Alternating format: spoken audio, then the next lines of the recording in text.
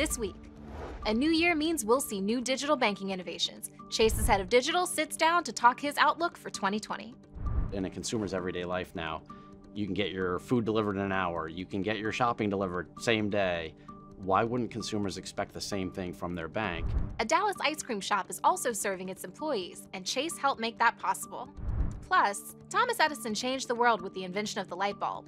We'll tell you how JPMorgan Chase is connected to one of history's biggest moments. Welcome to JPMorgan Chase News. I'm Kim Morton reporting from New York.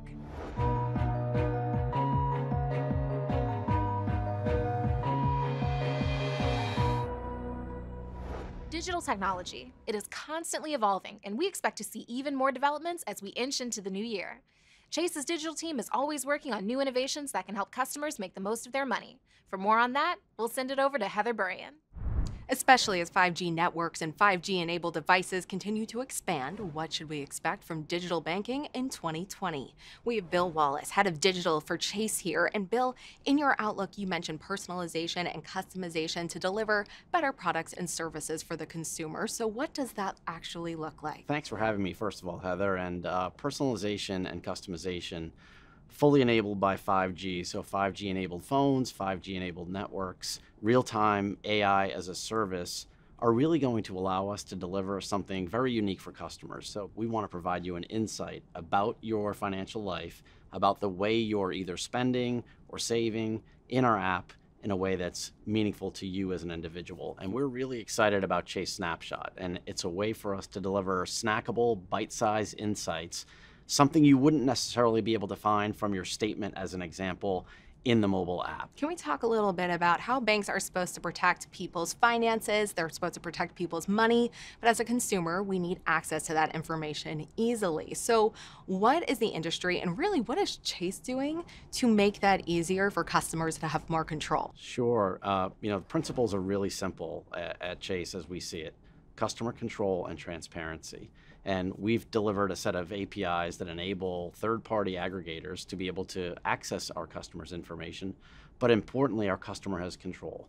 They will be able to turn that particular third-party app and the flow of data to it on or off from inside the Chase mobile app. And we think that level of control is really important to consumers. Bill, you know this. As a consumer, we want information, we want everything immediately. So what do you expect to see in terms of real-time payments? Sure, real-time payments, you think about in a consumer's everyday life now, you can get your food delivered in an hour, you can get your shopping delivered same day. Why wouldn't consumers expect the same thing from their bank? We've got to make sure that we keep pace on the real-time payment side. So things like Quick Pay with Zelle inside the Chase app allow our consumers to transfer funds to friends and family in real time.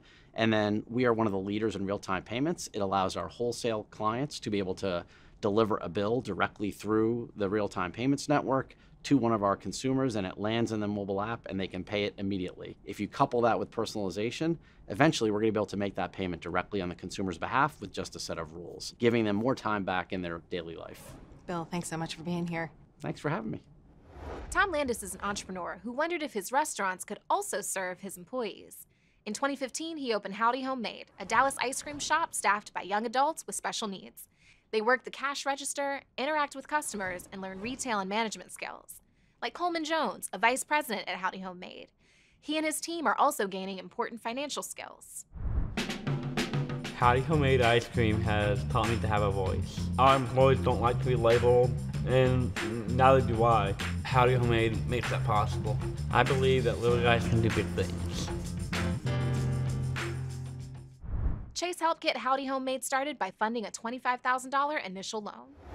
140 years ago this month, Thomas Edison successfully tested the light bulb. Did you know JPMorgan Chase's predecessor, Drexel Morgan & Company, banked Edison Electric Company?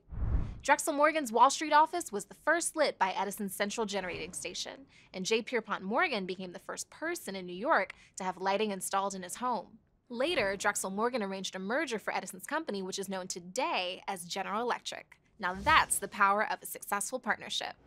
That wraps up this week's JPMorgan Chase News. I'm Kim Morton. We'll see you next week.